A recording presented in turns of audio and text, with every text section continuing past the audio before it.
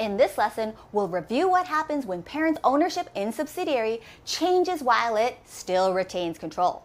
A few things to keep in mind while we go through today's lesson.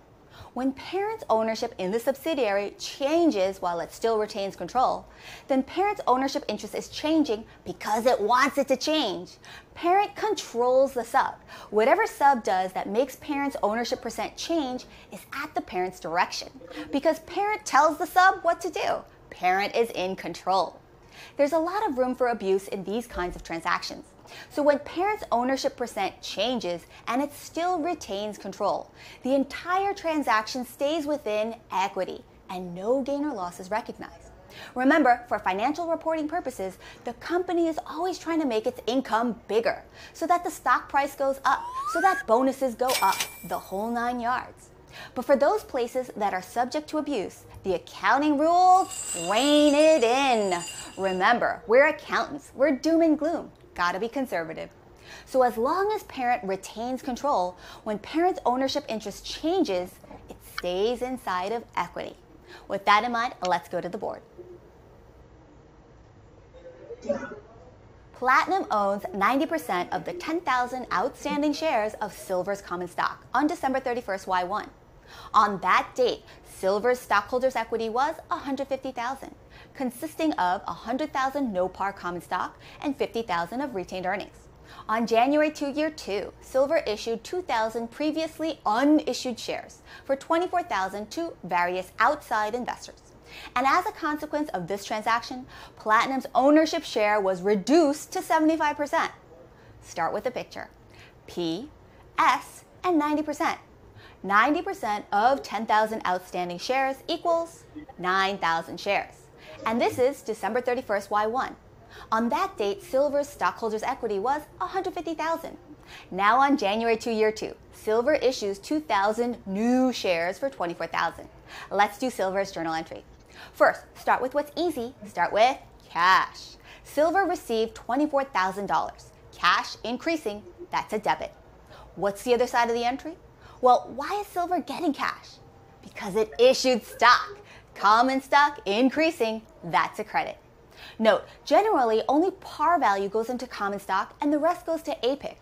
But here, this is no par common stock. So the whole $24,000 goes into common stock and there is no APIC. All right, at this point, let's see what happened to Platinum's ownership as a result of Silver's new issuance. Platinum did not purchase any of these new issued shares. So Platinum still owns 9,000 shares. The only thing that's changed is that the total outstanding shares is not 10,000 anymore. It's 10,000 plus the 2,000 newly issued shares. That equals 12,000. Platinum's 9,000 shares over Silver's 12,000 outstanding shares equals 75%. Platinum now owns 75% of Silver's common stock. How should Platinum account for this change from 90% to 75%? The first thing to note is, does Platinum still have control? Even after Silver's additional issuance of shares, Platinum owns 75%. That means Platinum retains its control over Silver. If Platinum retains control even after Silver issued additional shares, then the rule is everything gets recorded within equity and there's no gain or loss. Okay, so let's see what that means. First, set up for our calculations. Calculate Platinum's share of Silver's equity both before and after the January 2nd issuance. Before the issuance, Silver's equity was $150,000 and Platinum's percentage was 90%. $150,000 times 90% equals $135,000. That's Platinum's portion. What about the remaining 10%? For completeness, let's do that amount too. $150,000 times 10% equals $15,000. Now, who's this for? It's not Platinum. Platinum's stake is the $135,000. Who else is there? Non-controlling interests. Those are the only two kinds of owners we have here. It's either Platinum as the parent or the non-controlling interest. Now let's go to S's equity after the January 2 issuance. Silver's common stock after the issuance was $100,000 plus the $24,000 for the issuance, which gives us a total common stock of $124,000. And there's no information on Silver's retained earnings, so we just assume that it stays the same at $50,000. $124,000 common stock plus 50,000 retained earnings equals 174,000 total equity. Now, how much is Platinum's portion? After the issuance, Platinum's percentage is 75%.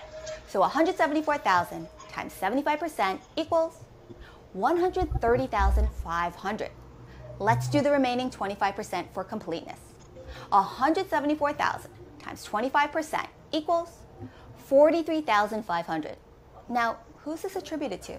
It's not Platinum. Platinum's stake is the 130,500. Who else is there? Non-controlling interest. Remember, it's either one owner or the other. Platinum as the parent or the non-controlling interest. Okay, we have all of our numbers. How much did Platinum's portion of Silver's equity change from before and after the new issuance? Before, Platinum's share was 135,000. Now it's 130,500. The difference is 4,500. Platinum's share of Silver's equity was reduced by 4,500. Let's do Platinum's journal entry. We reduced Platinum's investment in Silver by 4,500. The investment account is an asset and it's decreasing. That's a credit, 4,500. What's the other side of the entry? We know the amount is 4,500 and it's a debit, but what's the account? Remember the rule. If parent's ownership in the subsidiary changes and parent retains control, everything stays within equity and no gain or loss is recognized. This is a debit and it kind of feels like a loss, but we're not allowed to recognize a loss. We have to stay within equity. So here it is. First, take it out of APIC, and then when there's no more APIC, take it out of retained earnings. Here, it's no par value common stock. So remember, we didn't have any APIC. That means there's no APIC to take it out of. Then we take it out of retained earnings. If you've already reviewed equity, then this may sound familiar. This same method is used for treasury stock transactions.